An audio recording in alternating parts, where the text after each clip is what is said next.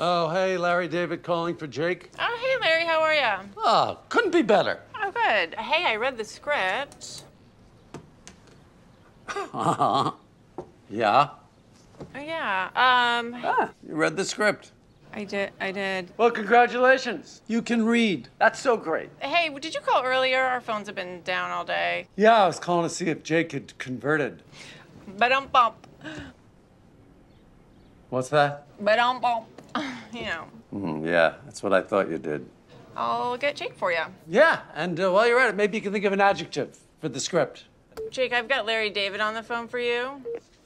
Larry, Bubby, how are you? Good. Listen, we have to recast the young Larry part, and it's going to take a couple of weeks before we can start rehearsal. Okay. It's your show. We're just paying for it. Thank you. I appreciate that. By the way, your assistant gave me a ba-dum-bum. Ba-dum-bum. Yeah, like I'm a comic in the Catskills. By the way, she is on the call.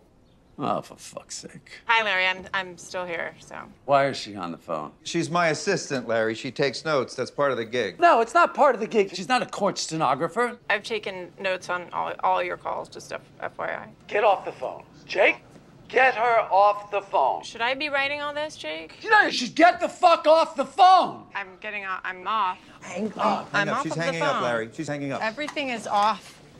I think she's off now. Don't ever do that to me again. I'm sorry about that. So what do you want to talk about? I already told you. I don't remember. You might want to check your notes. Without Jimmy Mayhew, it is not the result we wanted. You can just kiss goodbye to the fertilizer run-up, Bill. See you later, guys. Bye. What? Oh, my God. You? I am so sorry about the election. One vote. Your fault. I've learned my lesson. Every vote counts. Every vote counts. It really sunk in. Anyway, I'm awfully sorry. I got these for you. You know, I've missed you.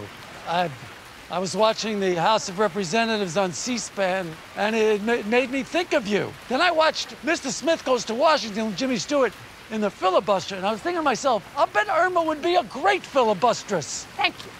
Yeah. But I'm still mad at you. So mad. So disappointed. Everybody's disappointed in me at some point. But you know what? I'd love to be friends again. Can I take you out to dinner and make it up to you with a big, sumptuous, expensive meal? Okay. You can call me. Yeah. But not tonight. I'm finishing a cleanse. I'm preparing for a colonoscopy.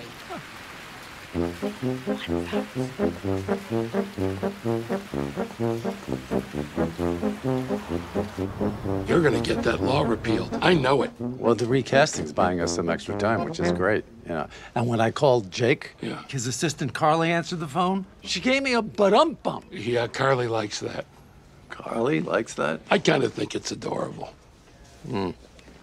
Something you want to ask me? No, I'll tell you if you ask me. me. You don't have to tell me, because I already know. Yeah, that's why I'm buying this stupid fresh-cut lilac bath and body wash, because Carly smells like that. I'm with her. If Susie smells it on me, she'll get suspicious.